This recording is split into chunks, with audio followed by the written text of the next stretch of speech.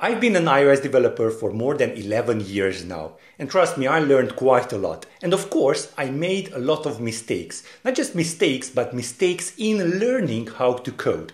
I'm Alex from Rebeloper.com, and make sure to subscribe to the channel if you do want to learn how to avoid the mistakes I made as a junior developer. So let's just jump right in.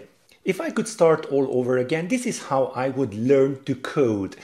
We are going to take a look at 3 tips that I have for you, and at the end, make sure that you stay till the end, because at the end I will have a bonus one for you. So yeah, 3 things that I wish I would have done differently, and I would definitely do differently if I would start all over again in coding. And maybe you are at the beginning of your journey, then welcome. This is the best place to start. Learn 3 things I would do differently in learning how to code. And just a little bit about me in a nutshell. I'm a self-taught iOS developer. I've been doing this for more than 11 years. So since 2011, I happen to love teaching and also to love learning. And also, I love to make mistakes. We will get to that part at the later stage of this video. But basically, that's it. I'm a self-taught iOS developer. I run my own company. This has been my passion for more than 11 years, teaching and learning how to code. And of course, coding out building projects. Okay, and if you do want to learn how to build these projects or how to learn Swift UI or iOS in general, go ahead and take a look at the mentoring sessions that I offer. It's a one-on-one 60-minute Zoom call with me where we can discuss any topic that you like in iOS, Swift UI, and so forth. So again, it's at rebeloper.com/mentoring. Now, the first thing that I would do differently is ask questions better. So yeah, you don't really know how to ask questions the perfect way or the better way, since you don't really know what developers do or they think like. So here is a little bit of breakdown how you should ask other developers. But for that, why do we even need to ask other developers these questions? Well, because it's the easiest way to level up. You know, you have a question and then you ask somebody who has done this already, been there, done that. And they would gladly, in my experience, most of the developers online would gladly help you out with few tips and tricks and how to do this stuff. So you don't have to research, take a look at the documentation, long hours. Yeah, you can save up time. And of course, you can also make some friendships. Now, this is something that you should definitely avoid, and the beginner developers do this all the time. So they come up to me and say something is not working, like I don't know, the view is not displaying, or CocoaPods it's not loading, or yeah, something like that. Something is not working. Now that is the most annoying thing, because I cannot do anything with that. Something is not working. Okay, that's just a statement. You didn't really ask me anything. Well, you did ask me to solve your problem, but I cannot solve your problem because I don't have any details, for example. So let's take a look at a few of the pieces of a better question. Now, how to ask better questions? So think of it like this. You want to let me know what did you expect to happen.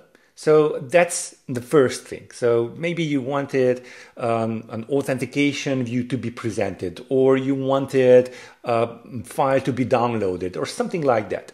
Now, what is the result? So basically, you just clicked on the button and the file did not download. Basically, that's the result. The file did not download.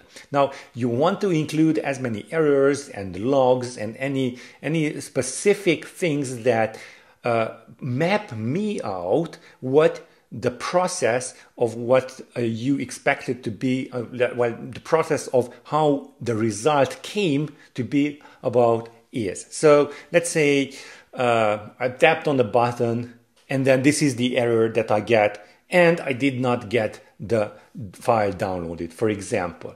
Also, yeah, logs are really great because they just kind of tell you what happens over time, and that's really important in programming. So yeah, include as much errors and logs as possible into your question, and then include what you have already tried so far. So yeah, I usually get these questions like, okay, this is my question, and what have you tried to solve this question? So don't ask the question like, okay, the other developer is like he needs to or has a real obligation to solve your problem. And usually when we try to fix other people's problem, we kind of tend to do the same thing, like we Google around and find a solution. It doesn't work. Then we think about it, try another angle. It doesn't really work, and so forth. So if you are really a good asker, then you want to avoid me doing the same thing as you already done, and the result is not as expected. So yeah, include what you have already tried to do, because then I can just skip that part and work on the real solution. Okay, the second thing from the three of the things that I would definitely do if I started coding today is learn to use source control. Now, source control is like, okay, you have your code and you did save it on your local machine. Maybe you have a local Git repository for that, but you really want to have also a remote repository. And this is where source control comes in. You want to have your work saved. And also source control is not just about saving, it's about freedom in to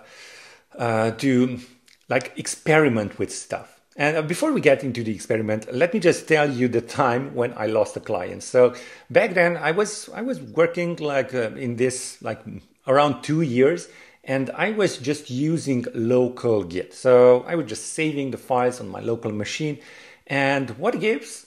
It crashed and I could not restart my computer. So all of the files, all of the projects were lost. I have to do a clean install of macOS, and back then it was OS X, if you remember that. So I have to have a clean install, and I lost all of the files. So I lost also the client. So don't be me when I tell you, go ahead and do have source control, learn about source control, and let's just take a look at a few examples. So why is source control so important? Well, you can break things, you can experiment stress-free. So for example, if you want to, you do have kind of a working code, and that's really nice, but you want to experiment with a new feature. And you don't really want to tinker with the working code. So you create a new branch. That is what branches are for. You create a new branch from the main, and then you experiment. Maybe many things will break, and then you just learn from them, fix them, all of that stuff. And then once you are done and you are satisfied with it, you merge that branch into the main branch. So yeah, that's why it's really awesome to have source control. Also, just remember, there's no such thing as perfect code. Now, how does that tie into source control? Well, when you are starting to type out some code, you do want to save it, and you do want to save it in a perfect state, like it's really working and you are really satisfied with it. Well, you don't really need to do that, because with source control you are already saving all of the steps that you have been working on. So let's say, for example, if you just made a mess out of your code, you can just revert back, and that's perfectly fine. So yeah, there's no such thing as perfect code. Don't aim for it. Aim for working code, readable code, understandable code for other people, all of that stuff. I did talk a lot about this in another video on my YouTube channel that I will link to at the end of this video. So also make sure that you learn from your mistakes. But how can you learn from your mistakes? Well, you do have to make mistakes first.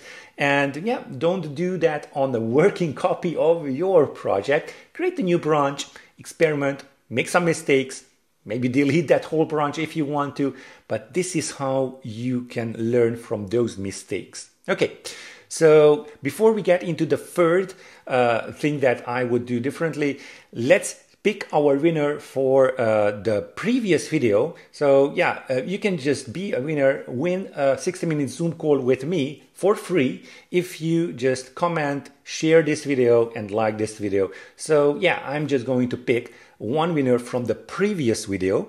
So let's just go into our Safari, and then I will just share and grab this copy, a link, and let's just paste it in there. Let's just fetch all of the comments right over there. There we go. Now let's pick a winner. There we go. And Peer Viewpoint says, good one, Alex. Well, thank you very much for the compliment there on the video. Peer Viewpoint, make sure that you contact me at support@rebeloper.com with the email address that you have made this comment with, and I will see you in the free mentoring session. Okay, let's go back to our slides right over here and take a look at the third thing that I would do differently. And this is kind of something that I learned along the way, to be a specialist, not the generalist. So what do I mean by that? For example, when you are starting to code, let's say in iOS, you have your iPhone app and it looks really, really great. You are tempted to do that also on an iPad. Well, that's relatively simple and easy, but still. And then you want to see it on the Mac. Well, that's really, really something else. And then you want to see it on a watch app, on a watch OS. You want to learn Mac OS also, so create a Mac app. So yeah, don't be a generalist, because then you will learn a few. Do not be 1 mile wide and 1 inch deep. Be 1 inch wide and 1 mile deep. This is what I always say, and this is what the path that I took. I have been working only for iOS, so I'm a solely iOS developer. In rare cases, I do touch watchOS, macOS, or tvOS. But then again, this is why people trust me. And who would you trust? The one that is a jack of all trades, or a specialist that you do know that, okay, for example, in my case, that I have been a specialist for many years in iOS only, and then, or the other guy is macOS, iOS, Android, maybe Unity or JavaScript. Well, you would just go for the specialist, I bet you. And other people's would. So if you want yourself to be real good marketed, then this is what I highly encourage you. Be a specialist in your own field. Pick one field and then just stick to it. Okay, and this is my last tip for today. Use your development time wisely, because time is the only thing that cannot be put back. It cannot be bought. You cannot reverse it. So yeah, use your development time wisely. Now, how to do that? You can check out this video right over here about the 60-30-10 rule of coding, where I talk all about time management and all of that stuff.